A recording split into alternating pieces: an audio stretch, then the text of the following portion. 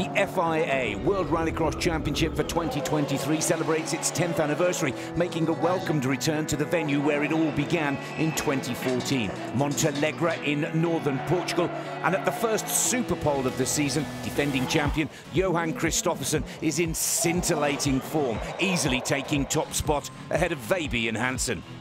Into the heats, and once again Kristoffersen dominates. The most successful World Rallycross driver of all time is in brilliant early season form, winning both of his races in great style.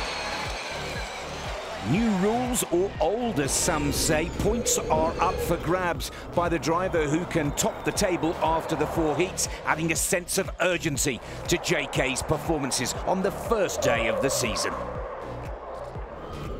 And in a thrilling heat two, Johan Kristoffersen easily tops the table ahead of Veiby and Gronholm, who was a winner here 2 times before. But the story of the first 2 heats on day 1 of the season is that Johan Kristoffersen is looking for that 6th World Championship title with a passion that we saw last year when the Swedish driver won 8 out of 10 races. Confirmation that day 1 and the first day of the season is once again dominated by Johan Kristoffersen. Veiby second, Gronholm third, and a welcomed return after 5 years away to Sebastian Loeb. It's round 2 of 6 in the European Rallycross season, and once again the defending champion Anton Markland in his Ford Fiesta is showing brilliant pace and form.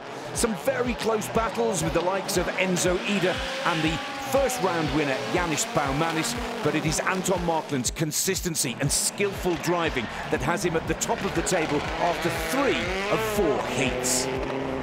Markland seen here in the most exciting of the heats, Heat 3, in a real tussle with Baumanis, and of course the victory going to Enzo Ida. But it's Anton Markland's consistency across the 3 heats that has him at the top of the table as he searches for his first win of the season. Enzo Ida is tucked in behind. Baumanis, the winner of the opener of the season, is in 3rd position. O'Donovan 4.